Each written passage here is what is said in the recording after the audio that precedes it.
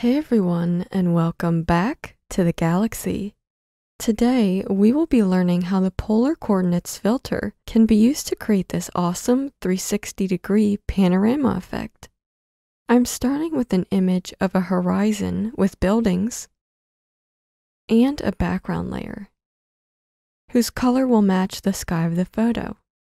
You can find this color by selecting the eyedropper tool, making the image layer active by clicking on it, and selecting the sky color. Then make the background layer active and drag the foreground color onto it. You can use any type of image you want, but horizontal photos often create the best results, especially if there are protruding objects, like buildings. Scale your image to fit within your project, or right-click your image layer and select Layer to Image Size. This makes sure that our effect is created at an appropriate size for our project.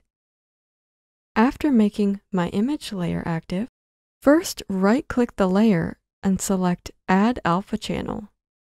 This will be grayed out if your image layer already has an alpha channel, which just means transparency. Now, we will go up to Filters, Distorts, down to Polar Coordinates. Immediately, the effect will be created, but we can edit some options to make the buildings display on the outside. Unchecking Map from Top will reverse the sides, making the buildings reach out from the center.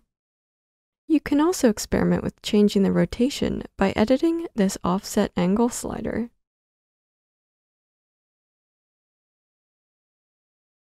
You can even reduce the curvature of this effect with the circle depth in % slider. Once we are happy with the effect, we can click OK. This effect has created some harsh lines, but we can use the smudge tool to blend parts of this effect to be more realistic. I will really be focusing on the clouds and this hard line where two ends of the sky meet. Using the smudge tool, I can grab color from the clouds and emulate their wisps.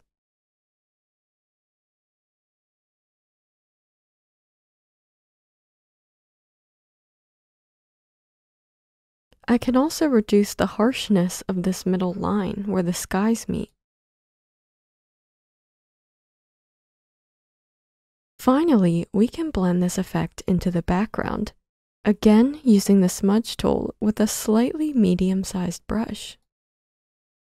I can smudge the edges to really blend the effect into the background.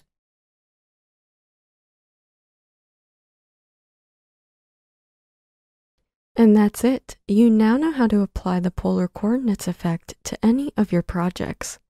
I hope you enjoyed this tutorial. If you did, consider subscribing for more awesome content. Let us know if you found this tutorial helpful by liking this video and leaving us a comment. Thanks for watching.